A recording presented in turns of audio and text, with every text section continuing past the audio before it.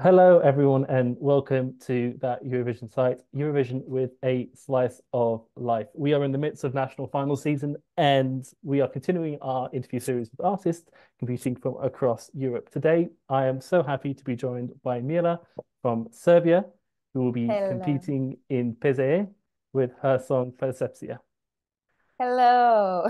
How are you doing today, M.IRA? I'm doing great. Super nice.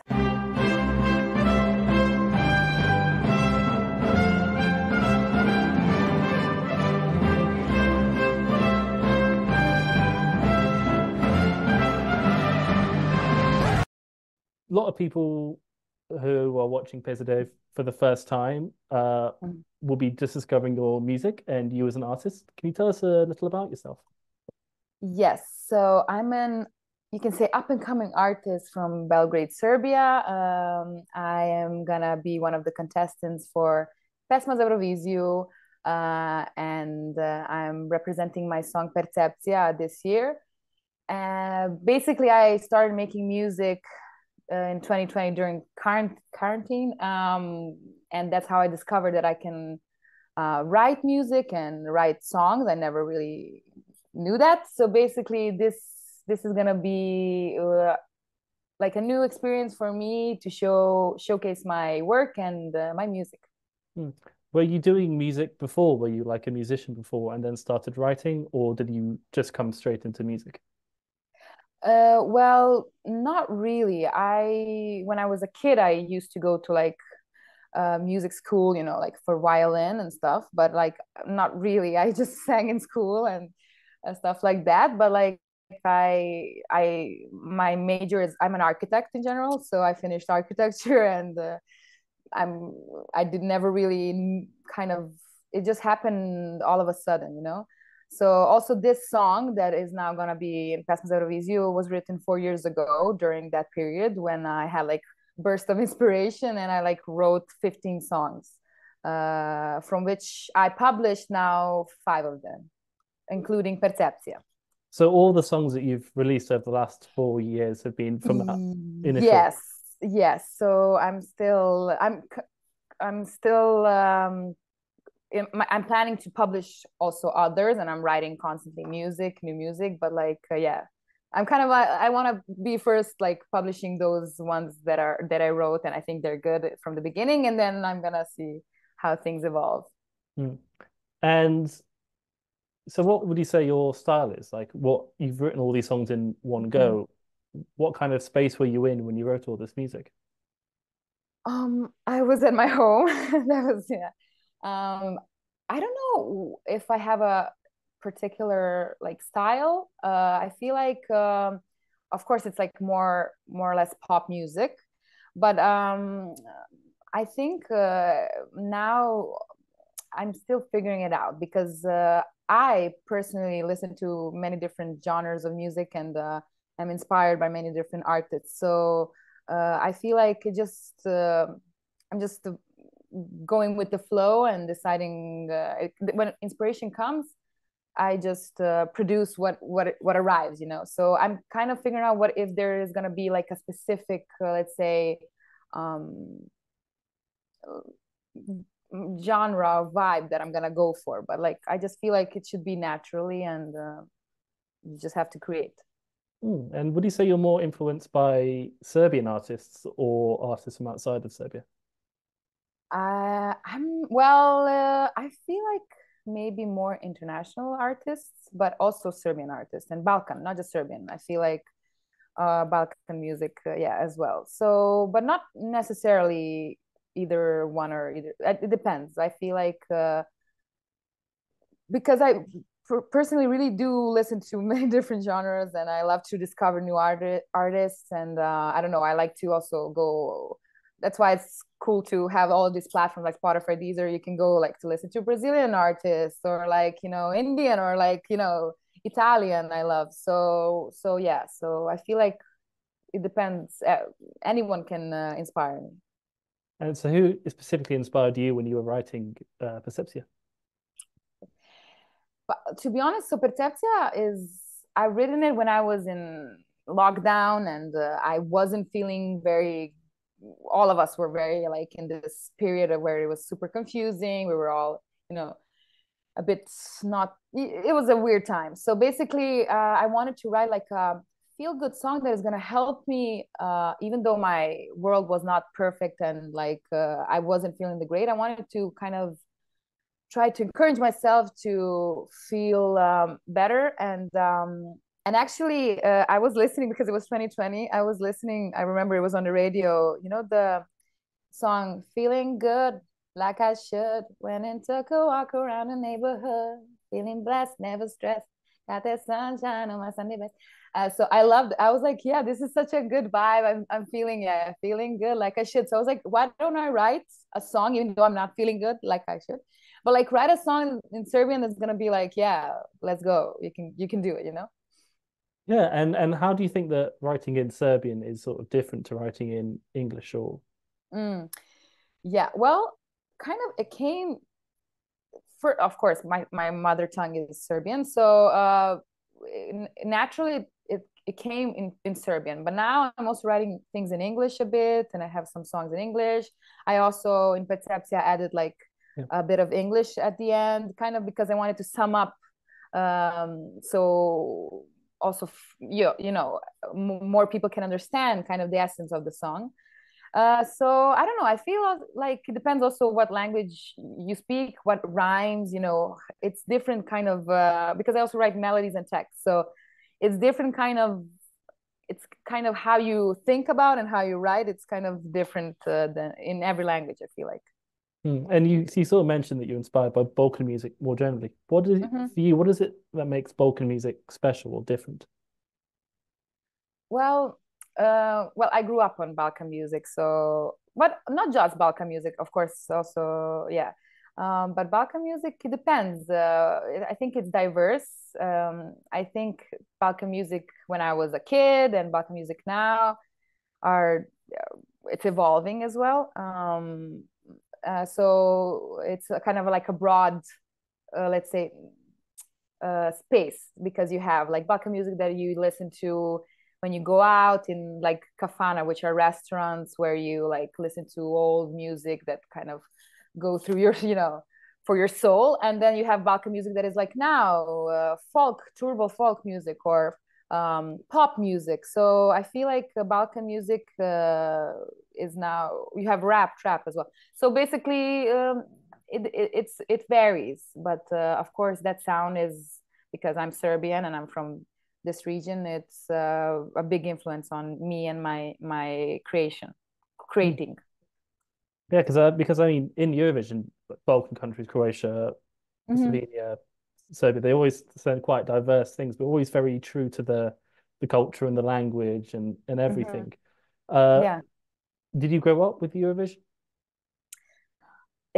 Yes. So basically, one of my first memories from Eurovision were like Željko Joksimovic with Lane Moje and Ruslana. I remember we were in school, like all dancing and stuff like that. So I feel like in Serbia we really follow Eurovision and everything, and um, and then also you know I follow Eurovision and Serbian before it was called Bell Song. So I'm also in these recent years I've been following as well, and I'm constantly also less no 2 years ago when it was in Italy I was also in Italy, and I actually went to Torino the day when it was the finals. I couldn't get the ticket to enter, but I just wanted to feel. So we were like there was like parties, and it was spectacular. So yeah, I really love Eurovision. I'm like such a fan, and I follow it. So like to go one day maybe to Eurovision. It would be like wow. It would be like so cool, and to represent your country, it's crazy. I really love Eurovision. I love the concept of like people Europe get uniting and like competing, but not competing in a sense. We're all in this together, like showcasing our countries and our music. It's beautiful for me, to be honest. So. So what actually inspired you to do PSD? Mm-hmm. Well, basically, what happened was I was working on Percepcija this summer, last summer actually. So I was planning on publishing it for the summer and that period, and in the end it didn't happen. So I decided that I wanna, like, actually the last day I applied for Pesma Euroviziju, and I was like, okay, this is something. If I, I wanted to go out of my comfort zone because I really never sang in front of, 1 million people or something are gonna watch us, perform. So I was like, okay, why not try something new and you know uh, get out of my comfort zone, I have to say. So I decided that I'm gonna apply. I also filmed it on for like TikTok and Instagram. I was like, okay, let's do it. But I really didn't think that I will maybe be one of the 28 participants. So it was crazy when I saw the list. We actually saw the list on Instagram when everyone else saw it. I didn't. They didn't send us like emails, or they didn't call us. So it was just like a surreal moment. I was home alone. I was like, is this real? Like, people were, yeah, it was so crazy. It was so crazy. So I'm super excited that I'm gonna be this year's contestant, and I feel like this year we have so many creative and wonderful and singers and songs. It's gonna be such a good show. Yeah. Yeah, because it's kind of almost a celebration. Like all these national finals are basically celebrations of the country's music as much as they are Hmm. competitions. Yeah. What other songs are you liking from this year's selection?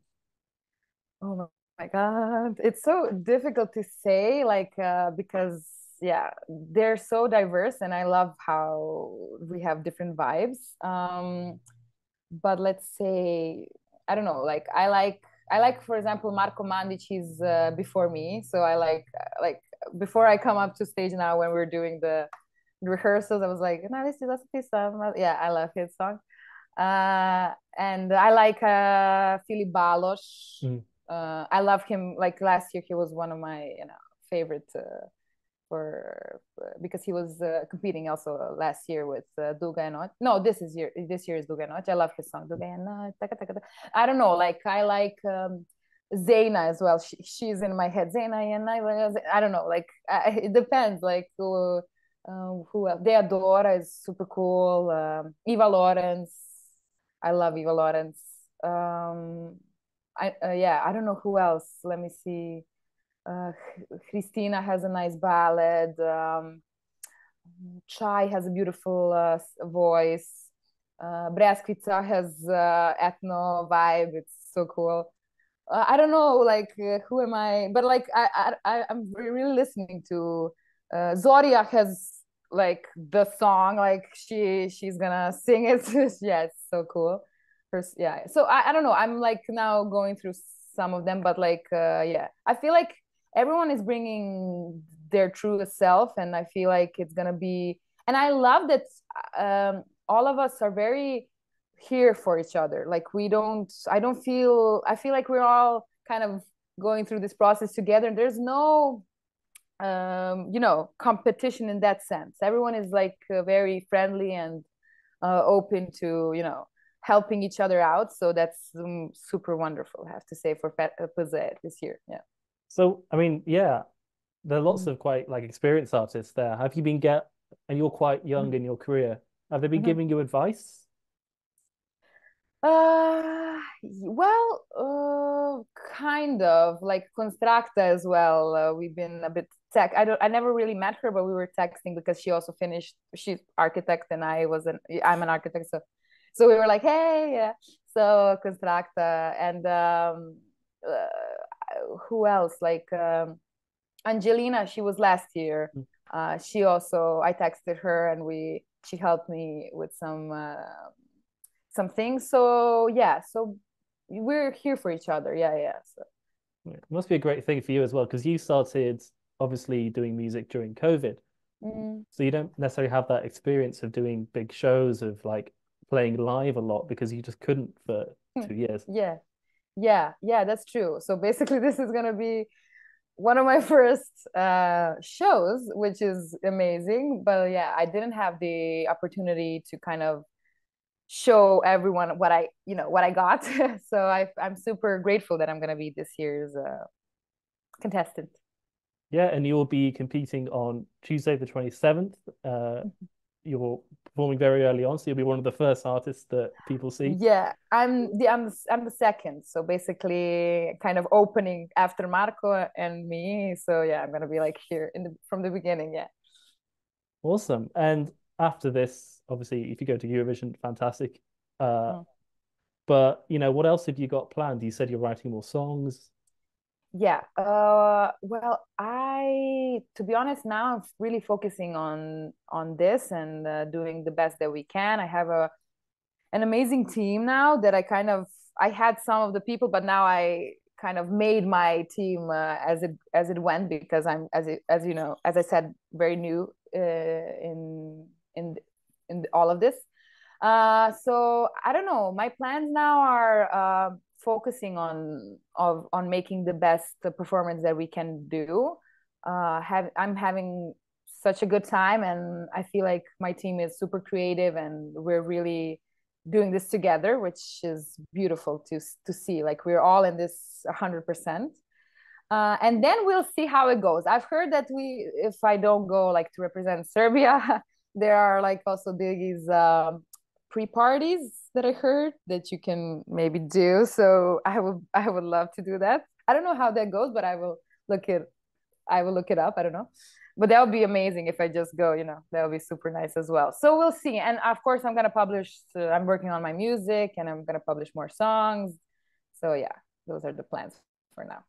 And what can you tell us about how you're going to appear on stage, about the staging, about the look? Mm. So, well, the stage actually they showcase how the stage looks. So it's super huge, like it's enormous, like it's beautiful this year's stage. And I can say that I'm not gonna be alone on the stage because yeah, I'm not gonna say anything else, but like it's gonna be very interesting. That's the only thing that kind of I can say. I don't know. But like yeah, I'm not gonna be alone and it's gonna be fun. Yeah. Have you enjoyed the process of like building a staging and building a concept and everything like that? Well, yeah, because actually kind of I do enjoy it. I love making concepts and everything because as I said, I did finish architecture, so I did that for some kind of different form, making the concept and then like I don't know, a building or whatever. But so now it's just music and concept and performance. And I'm learning a lot. I never really, yeah, like how television works, how live performances work. Um, so I am enjoying it. I have to say it's uh, a bit, I wouldn't say maybe a bit challenging in a way because you don't really know what you are up for because you have different things to think about.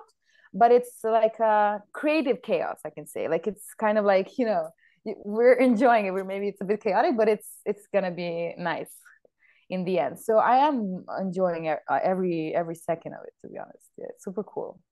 That's great. And for Yeah. people who are just discovering you, what other stuff or other songs should they check out next after Perceptia? Uh-huh.